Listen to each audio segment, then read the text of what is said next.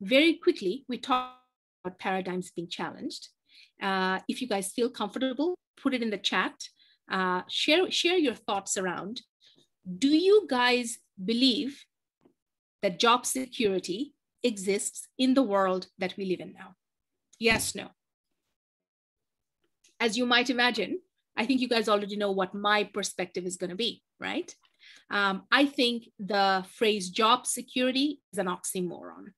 I want to share a couple of these very startling stats that we have seen over the last couple of decades, certainly over the last couple of years and since the pandemic began. People who are at that age range, they are waiting far longer and they're competing with the same job, for the same job with much younger groups.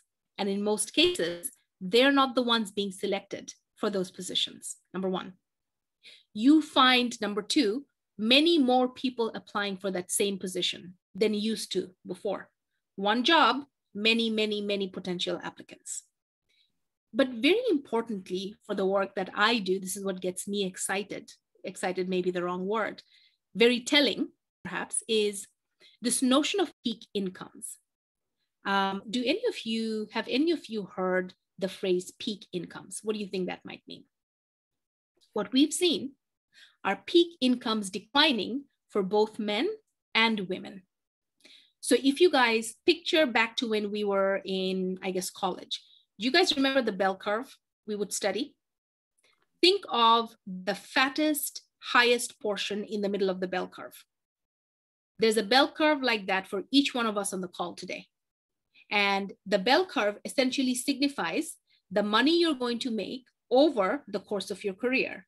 And when you hit the middle of that curve, the peak of that curve, this is the age at which you are going to make the most money you ever will, whether you're a man or a woman. What we have seen is that age decline. So men are hitting that peak income at age 48. It used to be 52 before. Women are hitting that age 39. It used to be 42 before.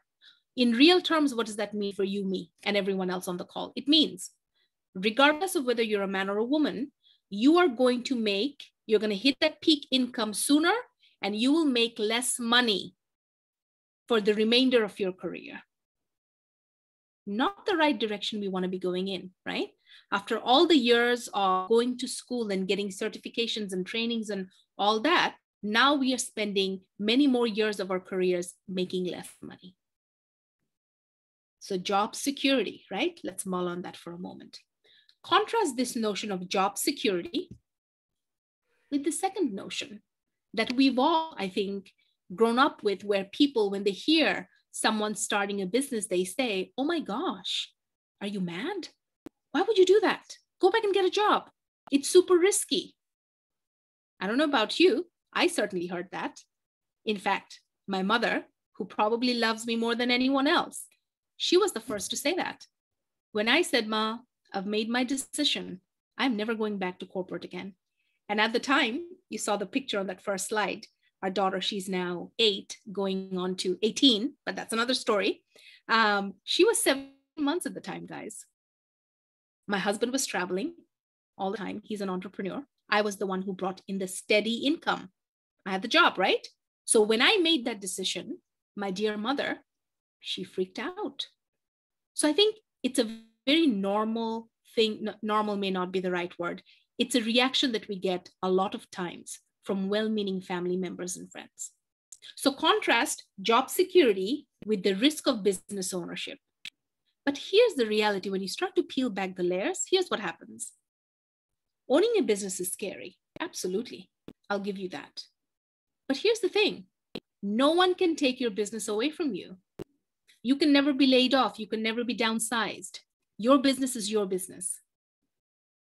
You grow your business at your pace, guys. If you want to get super aggressive, you can do that. If you want to take it a little bit slow, you can do that too. And the longer you own your business, the safer it becomes to own it. Why?